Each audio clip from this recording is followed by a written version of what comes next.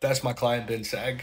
And in the time we've worked together, he definitely has made some serious progress. Bro looks like he ate himself. So let's break down what he's doing to make this type of progress. I have him training 2 days on, 1 day off, 3 days on, 1 day off, and then repeating. That way he has a rest day every 2 or 3 hard days of training, and fatigue doesn't become his limiting factor every single week, limiting his overload stimulus and adaptations. And the main things we focus on each lift are training with high intensity and achieving progressive overload every single week. His calories are at 3,245 a day, 350 carb, 252 protein, 79 grams of fat. This is what he needs to grow. Then we have his meals customized to food that he likes to eat and just simply broken down for every single meal, every single day. And this is why the plan works, because it's fit to his lifestyle, the foods that he enjoys, his schedule, while simultaneously being perfectly designed to his biochemistry and what he needs nutritionally and training wise to make the most amount of progress. So if you want to make progress like Ben